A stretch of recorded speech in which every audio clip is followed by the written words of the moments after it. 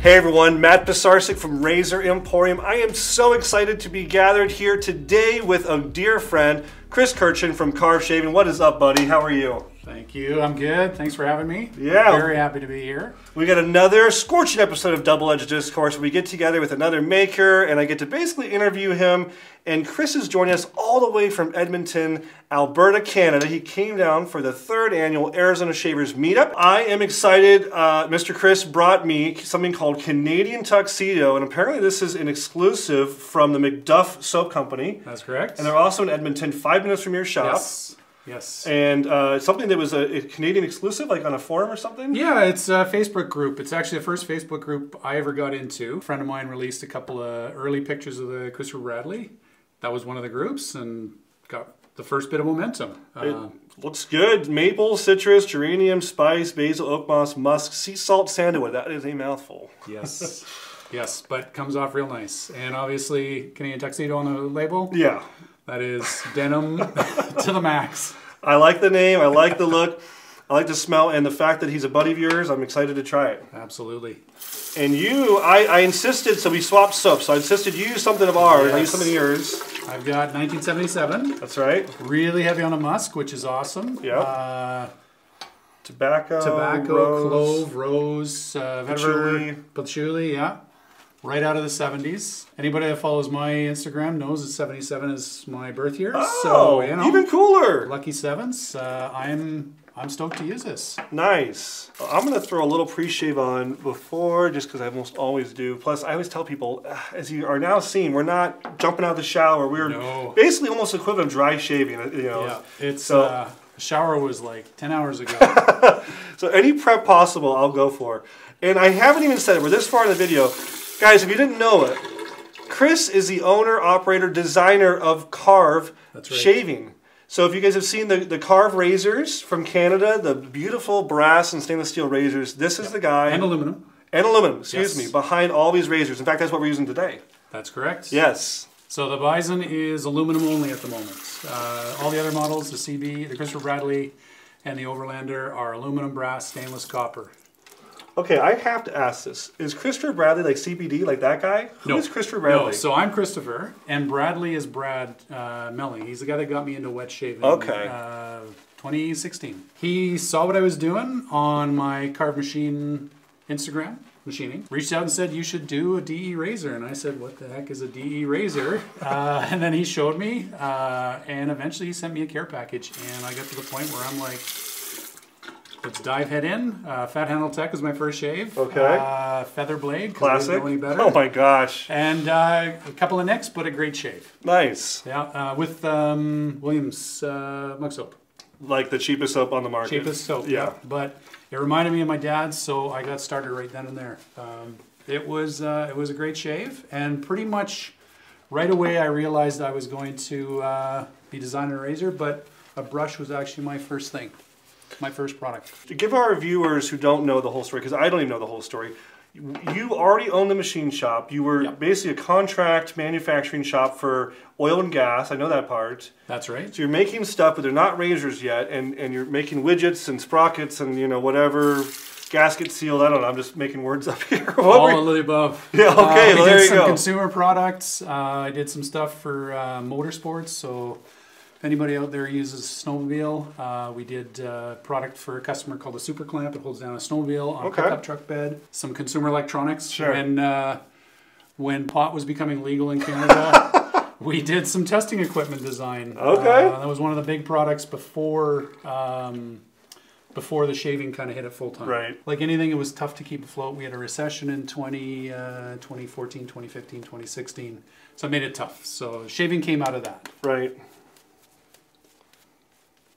And yeah, when we were naming the product, I was going to originally call it something like the KSC 2000 because I'm an engineer and that's the kind of creativity I have. Well, you know, I'm this far into it, and we must have sold a lot of these, dozens and dozens of your razors, and probably close to over 100, maybe. Anywho, and I never knew the backstory, so now I know. I just figured it was someone in the community or your dad, or I don't know. I was like, his name's Christopher Kirchin. It's not Christopher Bradley.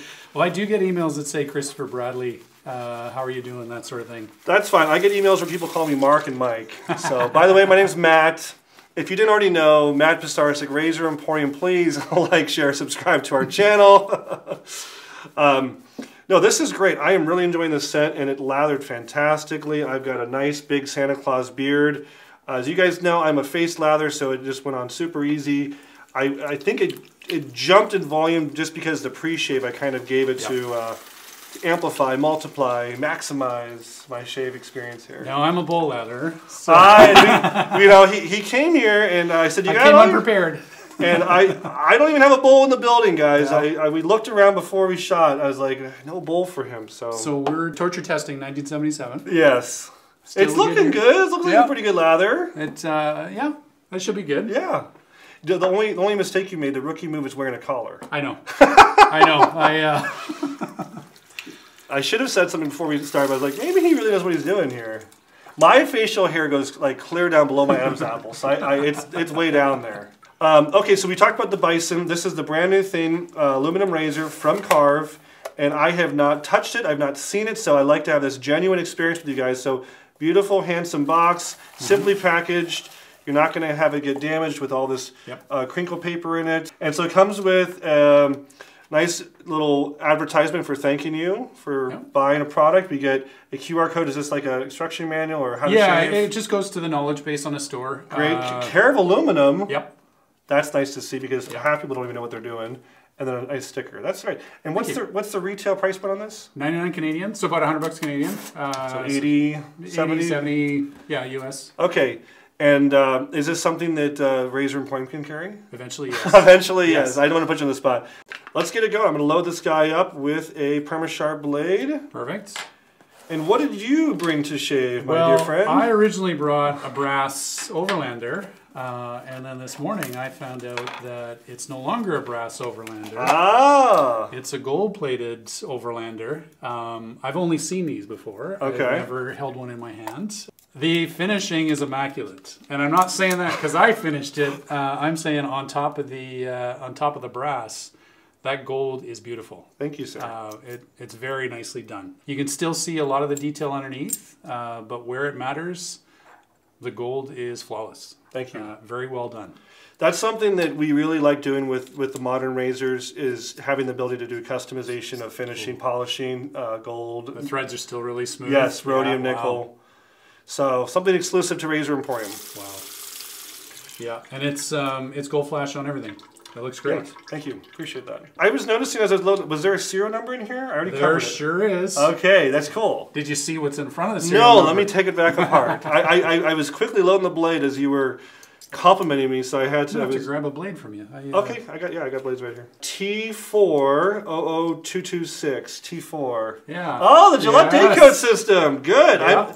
I am so happy another maker is doing that. Yeah, and actually you were the final push in me deciding to do that when we met in Idaho. Great. You know, I tell people all the time that there's razor makers like Gem, Schick, you know, Everready, all these wonderful razor makers, Mercur, and there's no way of doing any kind of dating with them. They didn't put a single mark on there. And I wasn't going to be pompous enough to think that my specific system was going to last. I was like, let's just hop on the Gillette, you know, that's got 70, 80 years of date code history. So let's just use that. Well, and they ran out after a while. Yeah. Because they stopped. And so I did the math, and I got to T4. Right. And I'm thinking, oh, is this right? So I asked ChatGPT, and it says, yeah, T4 is right. I'm like, okay, well. They skipped Q. Yes. That's only 25 characters. And I know that because of your site. So I went and checked, is T4 the date code for this time of this year? And your site came up. Good. I'm happy to hear that. Well, I just refreshed my lather slightly because we've been blabbing. That's okay. Good idea. It's all good. I'm just going to jump right into it. I'm excited to try the Bison from Karve Shaving. I heard you say it Bison or Bison. You said it with a little, Bison. But you said it with a little French-Canadian kind Bison. of... Bison. There Bison, that's what yes. it was. Bison with a Z. Slide that S, yeah. Okay. Nice. This is definitely... feels like it's going for the Goldilocks. Yes. You're not trying to do super aggressive. You're not trying to do super mild.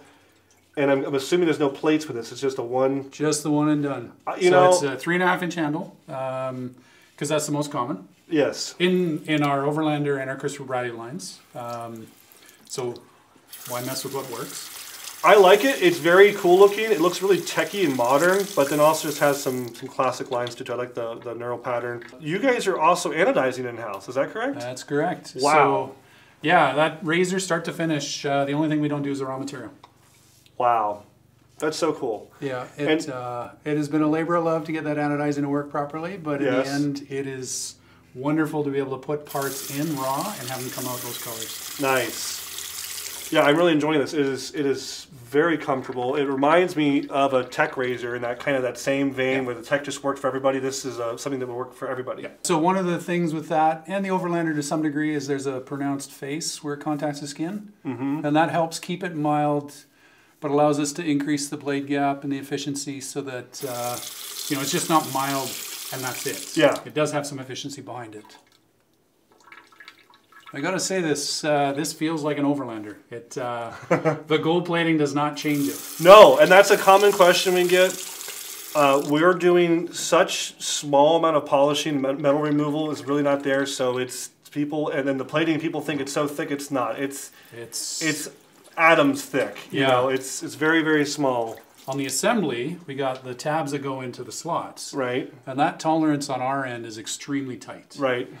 So even if you put 5/10 of gold on here, you're probably going to cause this to not go together. Right.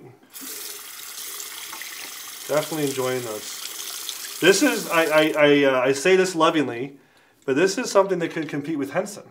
Thank you very much. Was that something that kind of in your vein? Yeah. So obviously we're aware of the market. We make high-end razors. They're at a price point. Costs are going up. Try to mitigate that every way possible. One of the ways is we start to reduce the options. So a brand like Henson, that's what they do. They have one model. They really know what their target audience is. And I say that because I really adore Henson. We sell a lot of Henson razors. In fact, the owner's coming out this summer, and he hit me up. He wants to get together and see the shop and hang out. I'm looking forward to seeing Jonathan. There could be some mixed feelings out there from the audience, but I think Henson has done a phenomenal job getting people into the market. You know how many times I hear, have you heard of this razor on Facebook? Henson? And they may be the $70 US introductory razor, but anyone who's serious about this hobby will get a Karve, will get a Blackland, will get a Rex, whatever else, a Gillette. It's an entry. It's a gateway. It is, and they're not gonna go, this one's better than the other one. It's different. Exactly. There's a place for all of it. Exactly. Well, you weren't kidding about my color. All good, my friend. All good. Next time, I'll bring a bowl. Are you already finished up? No, this is first pass. Okay, okay. So you're multiple pass. I was trying to slow down. I didn't want to. I do 2. Okay, that's good. 2 seems reasonable. I do 2 without talking usually. Yeah, I'm a one and done. I just kind of do some buffing along the way, and I'm usually good. When I do 3, it's because I'm enjoying the shave, but I usually regret the extra passes. Yes, especially on the neck. Absolutely. I'm indoors a lot, so it doesn't get weathered like the rest of my face would. Exactly.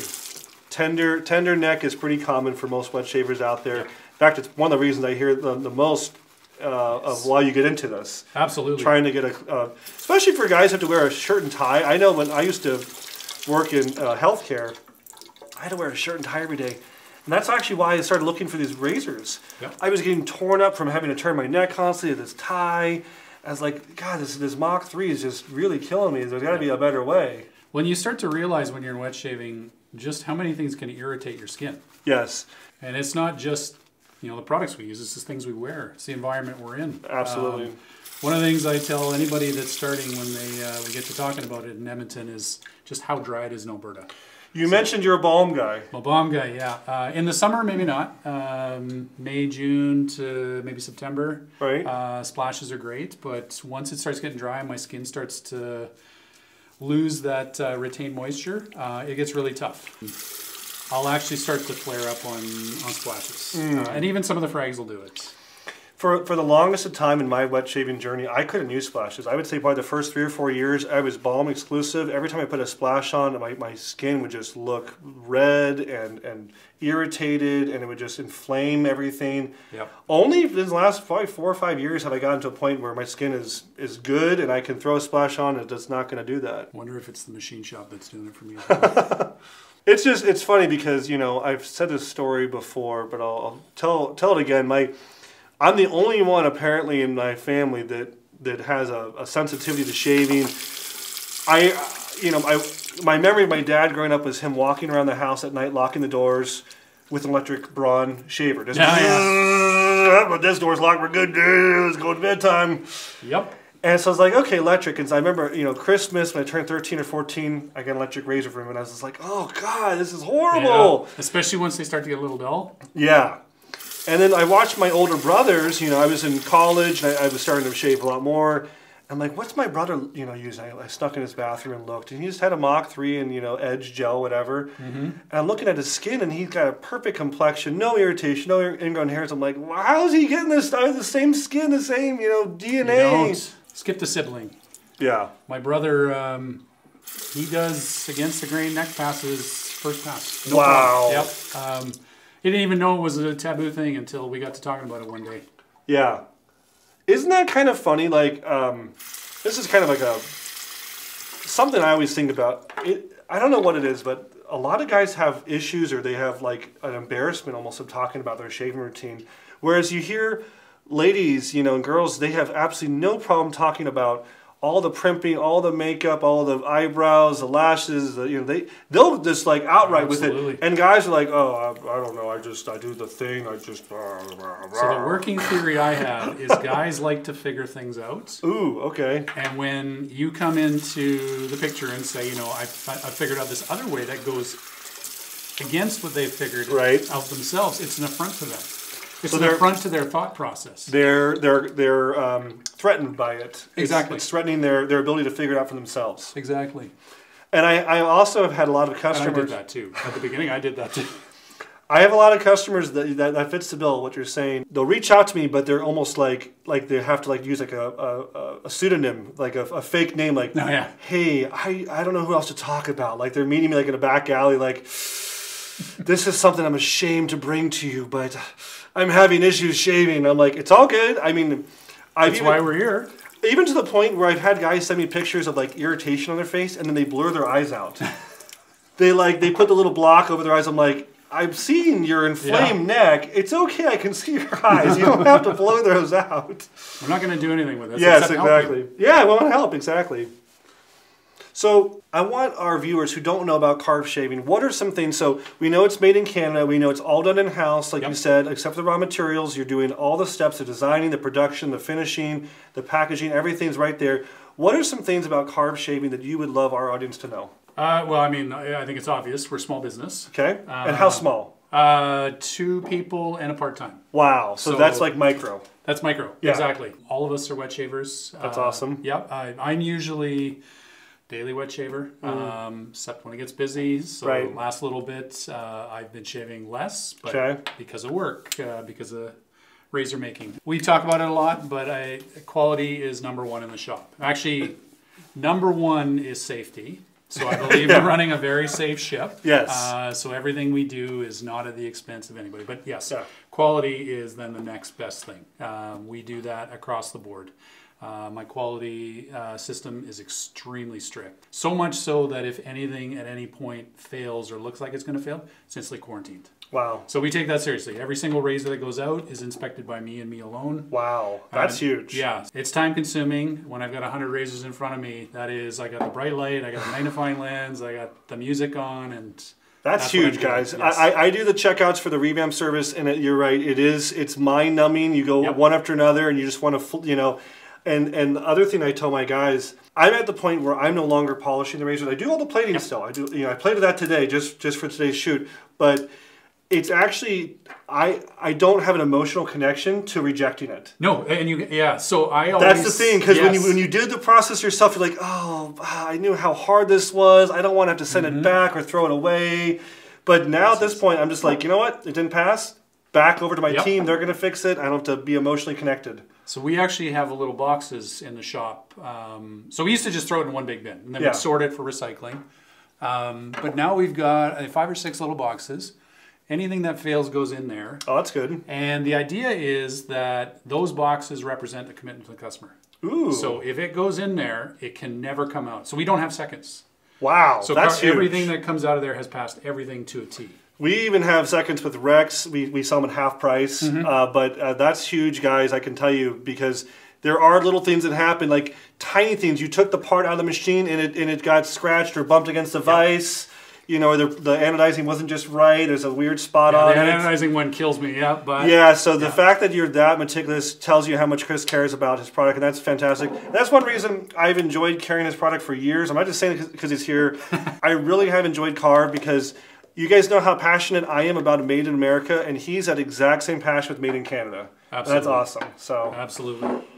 Yeah, to me, anything you make yourself, I mean, it's just a great feeling. Yeah. Yeah. Absolutely. Well, I think we should end right there on that high note. That's awesome. I really enjoyed you coming down. Thank you for making the journey, and I'm looking forward to doing more business with you, sir. Absolutely. Thank you very much for having me. Yeah. Next time I'm going to bring a bowl. Yeah? Looks good. Did you like 77? Oh, yeah. No, it was good. I love it. Everything's good? On the scent, bomb's great. Good. Feels good on the skin. Good. Despite the weak lather, I got, and that lather is 100% on me. I got, it's smooth. Good, good. Yeah. Well, next time we'll have a bowl for you. Perfect. Perfect.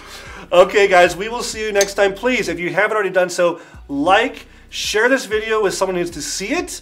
Subscribe to our channel if you're not already subscribed. Come on, come hang out with the cool kids. And we will see you next time at Razor Emporium for all things vintage shaving. Thanks, guys.